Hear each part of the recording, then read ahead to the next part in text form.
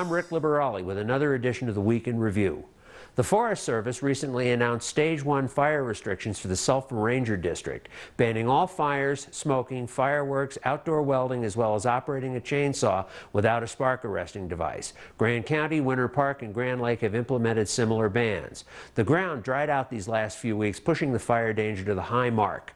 Non-compliance could bring heavy fines and jail time. Governor Hickenlooper is proposing a multi-state Western Task Force air team to combat wildfires in the Rocky Mountain region of the United States.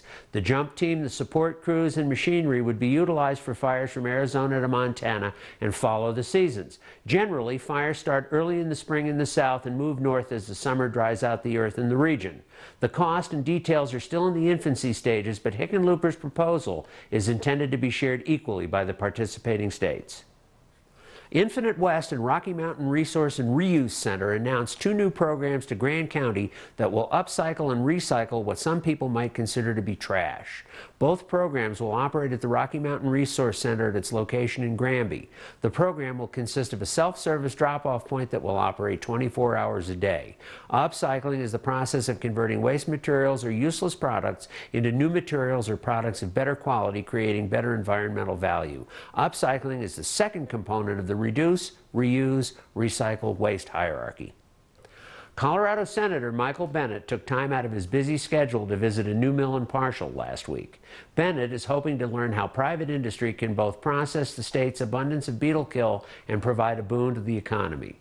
Bennett joined mill owner Dave Fiala, state and federal foresters, Grand County commissioners, and local loggers to learn about the mill's processing, job creation, and potential to process the county's excess beetle kill. The mill currently employs 31 people, but Fiala said he hoped to bring on an additional 15 workers soon. This summer, Fraser kids aged 3 through 18 can help themselves to a free lunch every Tuesday and Thursday at Mercy Housing's Wapiti Meadows. The summer food program run by the Mountain Family Center will run through August. For more information, contact the center at 725-3257. And a quilt exhibit opened this week at the Cozens Ranch Museum in Fraser and runs through August 11th. The exhibit features over 75 quilts from heirloom collectibles to contemporary expressions throughout the 12 rooms of the museum. Themes for the quilt exhibition include heritage quilts, patriotic quilts, children's quilts, and visions of Grand County.